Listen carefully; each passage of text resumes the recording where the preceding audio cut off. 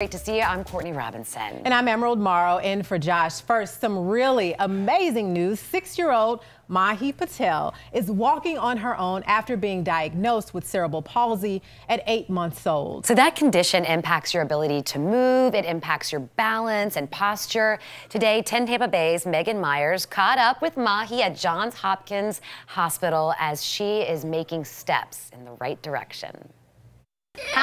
This is Cody Wipperman. She's Mahi's occupational therapist. But if you ask Mahi, oh my goodness, she'll tell you that's her best friend.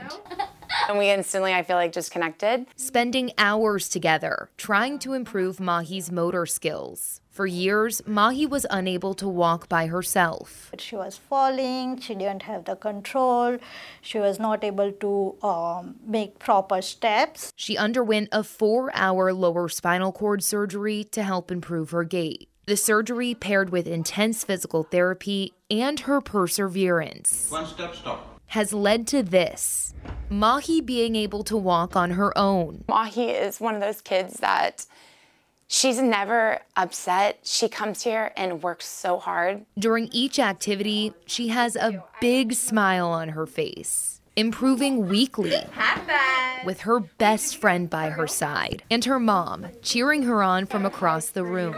She's my princess, she's my heart. In St. Pete, Megan Myers, 10 Tampa Bay.